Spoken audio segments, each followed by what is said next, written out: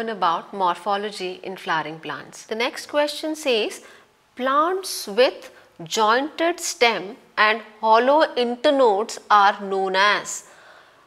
They are known as either the clumps, the scape, the epimerals or lianas. What exactly are the lianas or the epimerals or the scape or the clumps are called as? So what is a scape? Scape is a leafless shoot in case of onions, which terminates into a flower or an inflorescence. So scape cannot be the answer because it is a leafless shoot terminating into a inflorescence in case of a bulbs of a onion specifically. So scape cannot be a answer. So epimerals, what are epimerals? They are the short leaf structure. It is ephemeral is a term used to denote short lived. So epimerals cannot be the answer. Coming to the option D, lianas. What are lianas? Lianas are the woody climbers. So lianas are not the option. So clumps are the option because they are usually seen in case of, when we take a bamboo as an example, you can solve this question because the best example for the clumps is the bamboos, wherein clumps are the one wherein the cluster of stems develop in a group with the nodes and the hollow internodes. So the best example is the bamboo. The best example for clump is a bamboo. When you think of a bamboo, you can solve this question. The clump is the appropriate answer.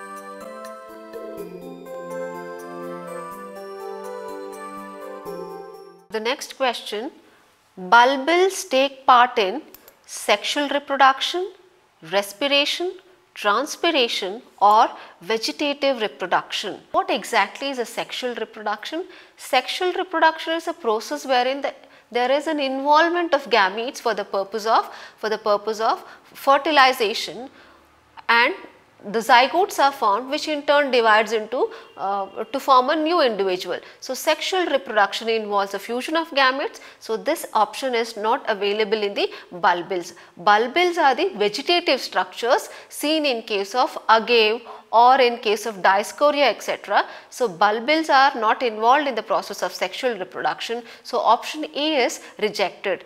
They are not involved in the respiration nor transpiration.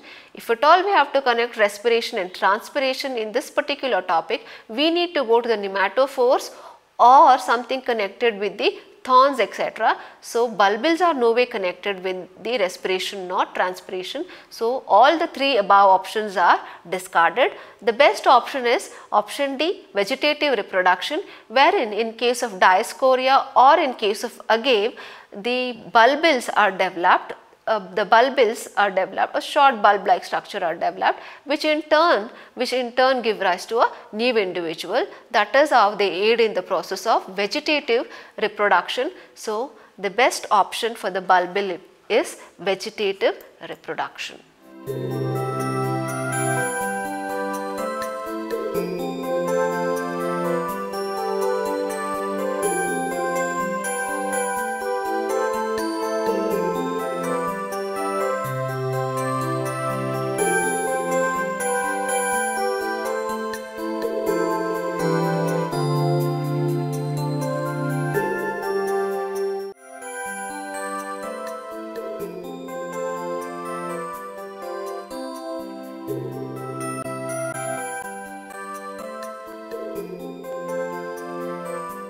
The next question, turmeric is a stem and not a root because it stores food material, it grows parallel to soil surface, it has nodes and internodes, or it has chlorophyll. So turmeric is a stem and not a root. Of course, turmeric shows stem modification in the form of rhizome, but it also helps in the storage of food material, and of course the rhizome also grows parallel to the soil surface. So, though the option A and B are connected with the turmeric, but they are not going well with the present question. What does the question speaks about? Turmeric is a stem and not a root. Why? Because the key character of a stem is the stem possess the nodes and internodes. That is how it is differentiated from that of the other parts of the plants, especially the root. So, the best option or the appropriate answer is it has nodes and internodes is the one which makes a turmeric a stem and not a root.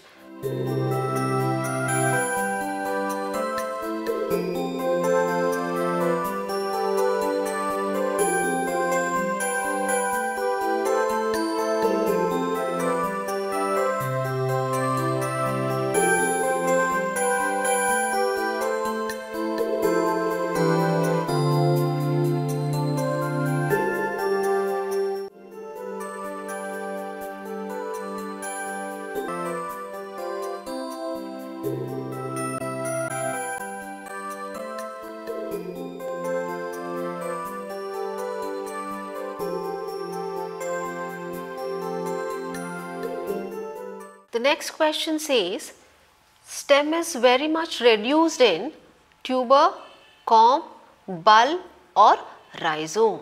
Stem is very much reduced. So, when we take the option A, C and D, again all these are the stem modification wherein they are modified for the purpose of storage. They are swollen in structure.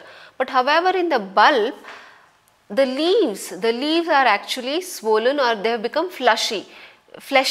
But in case of the stem in the bulb is highly reduced to form a disc-like structure.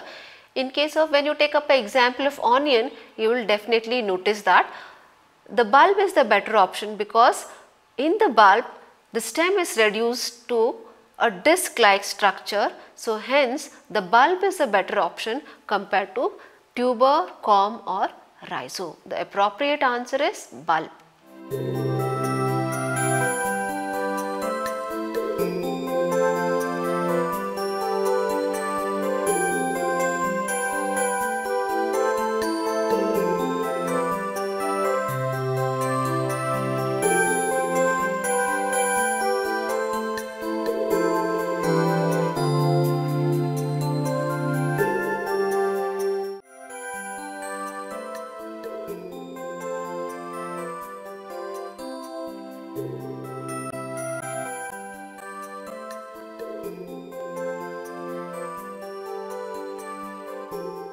The next question says, stem modified into flattened photosynthetic structure is phylloid, bulbil, phylloclade and tendril. Stem modified into, it should be flattened and also photosynthetic structure.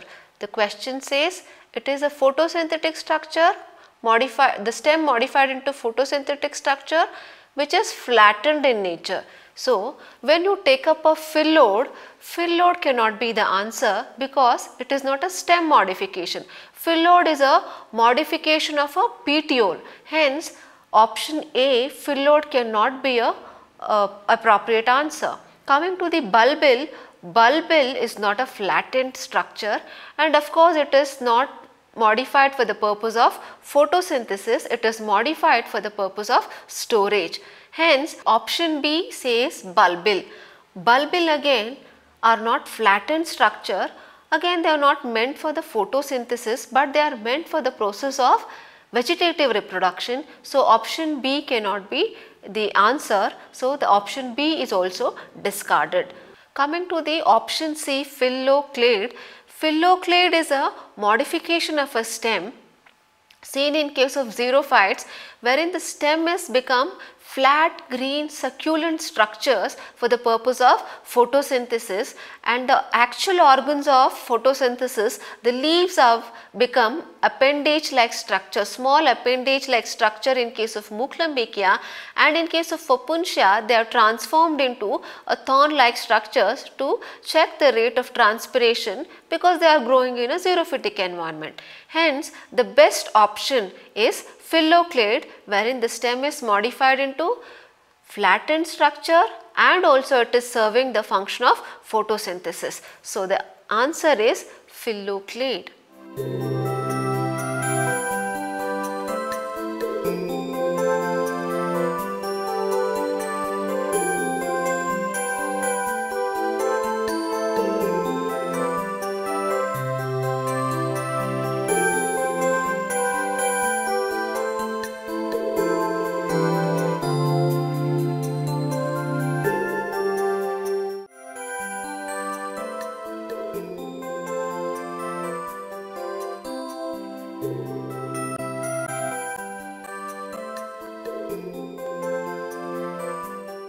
Dear friends, ನೀವು ದಿವಿಗೆ YouTube ಚಾನಲ್ಗೆ subscribe ಮಾಡಿ, ನಿಮ್ಮ ಫ್ರೆಂಡ್ಸ್ಗೂ ಹೇಳಿ, ಇದೇ ಥರ ನೂರಾರು ವೀಡಿಯೋಸನ್ನು ಫ್ರೀಯಾಗಿ ನೋಡಿ.